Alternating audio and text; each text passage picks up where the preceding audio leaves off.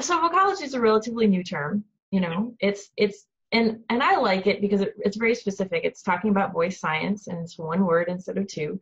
And I like Ingo a lot, and I think it's wonderful to have this new field of study. So, but it's relatively new, and I'm wondering, like, is there like a cultural pushback against the word? Are people using it more? Oh. Like where does it fit for you?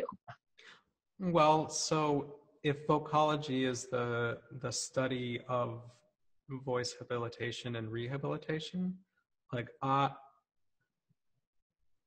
mean, I think hearing and perception completely locates itself within vocology. Mm-hmm. I think, again, if the ear is a co-creator of the sound, then anything having to do with the sound, we also have to talk about the ear. Mm-hmm.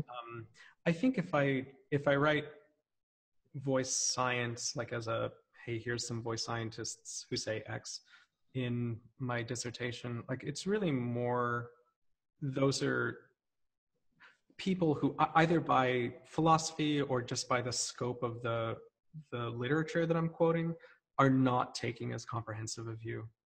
Like that would be my guess. Okay. That would be my guess.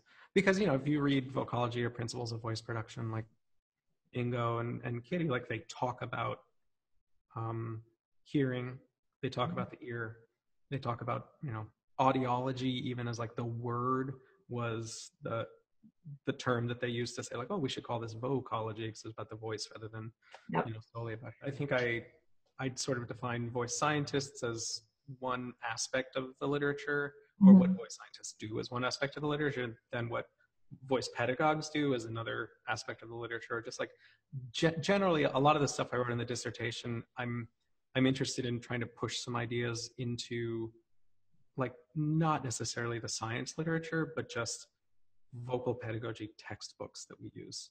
Yeah. Like that's the level that I'm thinking on. So